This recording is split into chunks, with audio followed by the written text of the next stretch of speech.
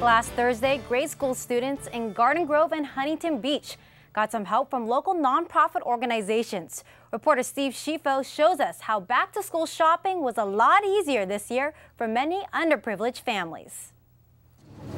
All we want you to do is study hard.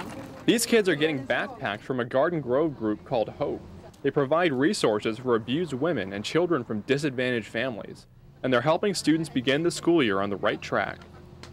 It's a very exciting day for the kids. School's about to start, and we're all excited for them to get them going in the right direction.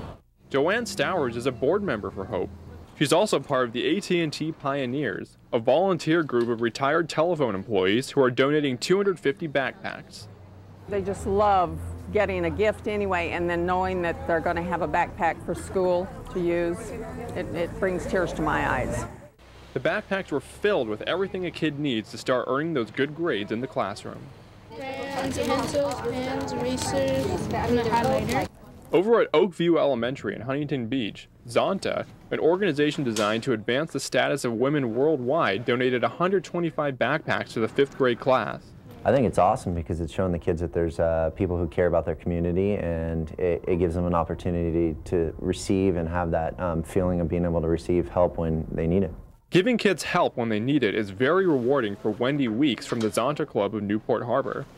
I love seeing the kids with their big old smiles on their faces, and when they say thank you, it's really very touching for all of us who get to be involved with it. One backpack at a time, kids in Garden Grove and Huntington Beach are getting the supplies they need to hit the books and get to work in the classroom. This is Steve Scifo reporting.